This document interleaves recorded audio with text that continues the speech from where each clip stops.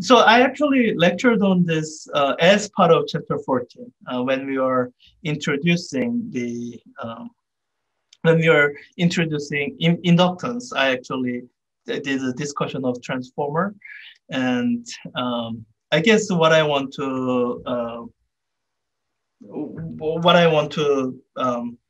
distill that whole discussion down to is this formula, which is one that relates transformer voltage or the voltage in transformer with the number of windings. So, if you imagine a transformer with some number of windings here and and these windings eventually going somewhere, and there's V1, and there's some number of windings here, and that number of windings is N2, and there's some voltage V2 here.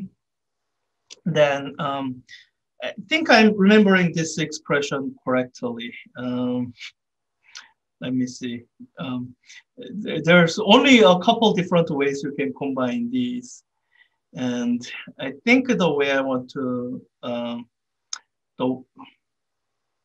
what I want to say is V1 divided by V2 is equal to N1 over N2. And intuitively speaking, if the end with a higher number of windings should have higher voltage, because given the same change in the magnetic field, there's going to be greater induced voltage here.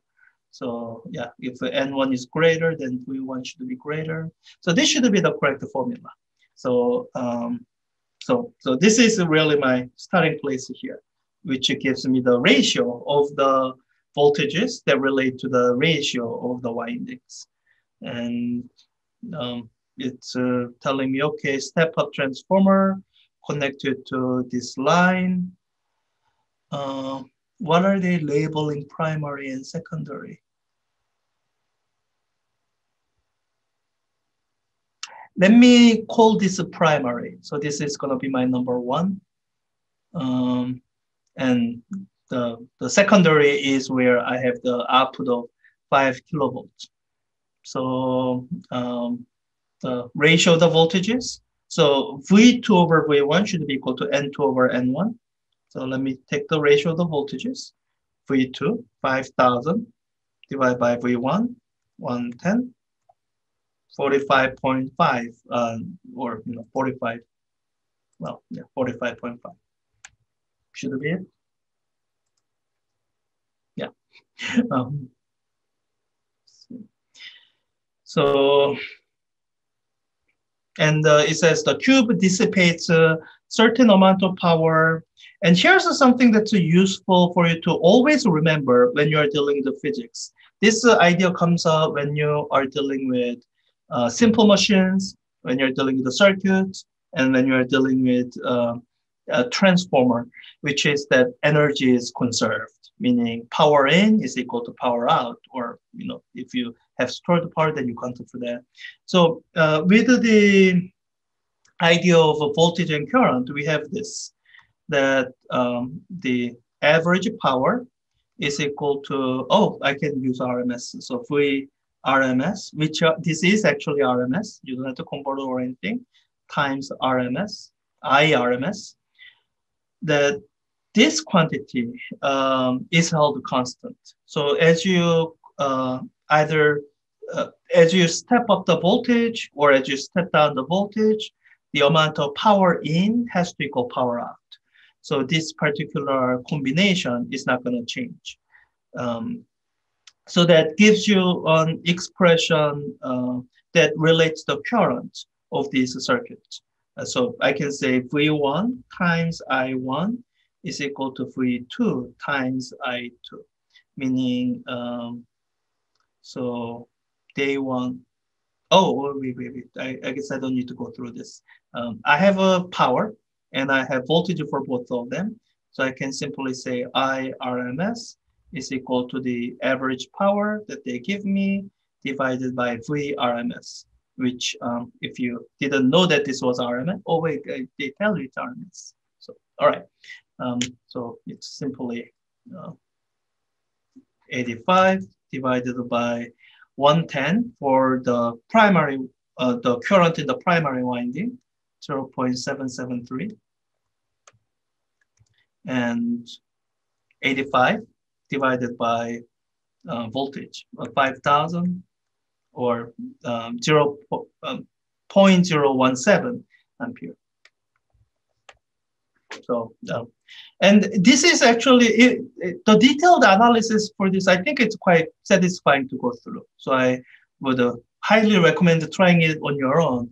And you can actually get, so, you know, this result that current follows this pattern, you can get it this way. You can also get it from Faraday's law, because with a higher number of windings, you can, yeah. So I think in the lecture introduction, I kind of tried to go through it, but it always takes me a bit of a winding path. So I recommend that you do it on your own, but I can have no way of enforcing this recommendation. Finally, 110 for 110 V sources is effective resistance of, well, resistance is kind of defined as V over I. So I think I'm just gonna do V 110 divided by this 0.773. Yeah, I'm not quite sure what the question is getting at, or what, you know, larger thing that the question is getting at there. 142, and that, and you know, when you actually work with AC circuit, there's potentially an additional thing to consider. So right now here, I kind of assumed that this has a linear response. It almost certainly does not.